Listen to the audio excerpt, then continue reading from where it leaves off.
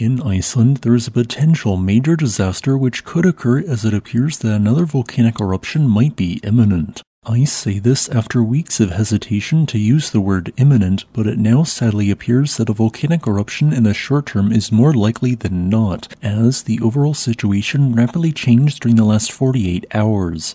In this time, if an eruption did occur, significant infrastructure and property could be placed at risk of complete destruction, most notably the Blue Lagoon and the associated Svartsengi geothermal power plant, but also the scenic coastal town of Grindavik.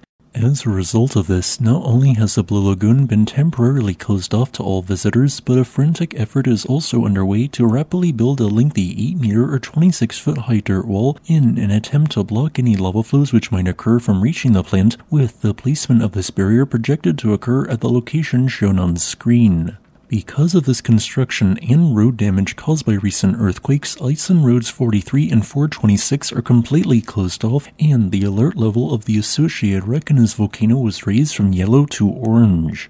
Additionally, to the east of the Reykjanes volcano, smoke was seen on a web camera rising from the ground. However, this is probably not caused by the ongoing intrusion, but rather a fragment of subsiding and still cooling lava from the July to August 2023 eruption, fracturing and generating a small grass or moss fire. All magma had previously been pooling at a location 3.5 kilometers north-northwest of the 2,800-person town of Grindavik since October 23rd. It had seemingly stalled at 5 kilometers depth, not advancing any further upwards, and merely building in volume at depth for 2 weeks straight. Then, on November 9th, an unusually strong earthquake storm occurred, and throughout the day, these quakes progressively migrated 3,500 meters to the northeast before ending up at their current location at 8 p.m. local time on the same day. Ever since then, magma has reportedly been progressing upwards, with earthquakes now occurring along a straight sill with a southwest to northeast orientation. This magma could now reach the surface in as little as a few hours or as much as a week. Because of this, evacuations of the entirety of the town of Grindavik was ordered on November 10th, meaning thousands of people are evacuating. Additionally, a state of emergency was declared. I have modeled where the lava from such an eruption, if it were to occur, might flow, assuming that the dirt wall barrier is quickly and successfully constructed. With this, I found that lava could potentially flow into 2 areas.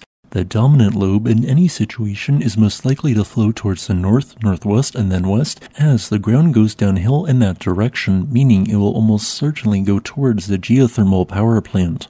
If the dirt wall holds, it will then likely hug the wall while flowing towards the south.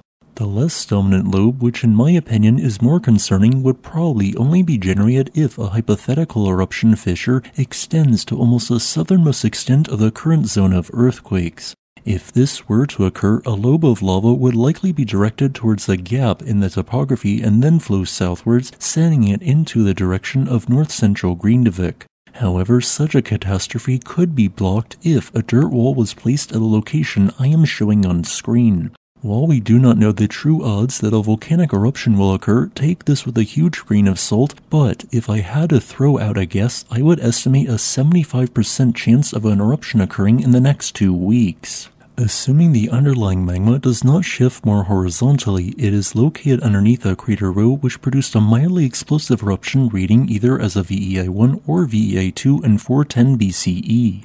Thus, while the potential upcoming eruption could be completely effusive like the last 3 eruptions of Reykjanes, it could also present new hazards such as lava bombs, which could travel up to 1 kilometer in the air, minor ash emissions, and even minor explosive activity involving Strombolian explosions. Please stay safe, everyone.